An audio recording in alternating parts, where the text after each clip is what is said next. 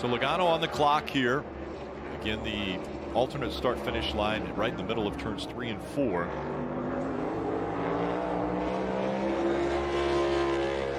The first one out of the 10 for this second and final round of qualifying for the Cup Series.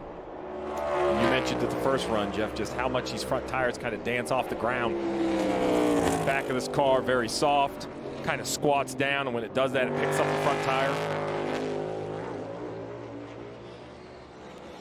Is this a one-and-done opportunity? If you want to win the pole, you got to do it on your first run?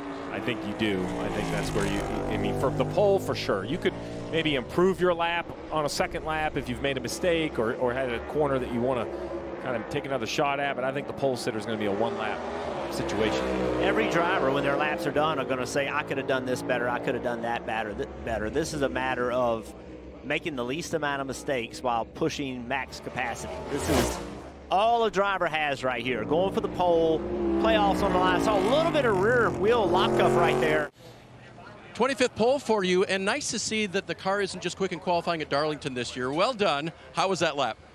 It was okay. I felt like I screwed up the final chicane here. I screwed up the first run and made it through, and I screwed up half as bad the second time, trying to adjust but not over adjust, and I under adjusted myself at least. But the Shell Penzo Mustang's got some speed in it, obviously. Was really good through the rest of the racetrack, and starting up front's nice. You know, hopefully we can do what we need to do this weekend, right? Our job's to get into the next round here, and we'll figure out what we do from here. But this is a great starting spot for sure. We got a good pit stall and try to keep that track position. It's pretty sketchy when you lose your track position here, so we're trying to keep it.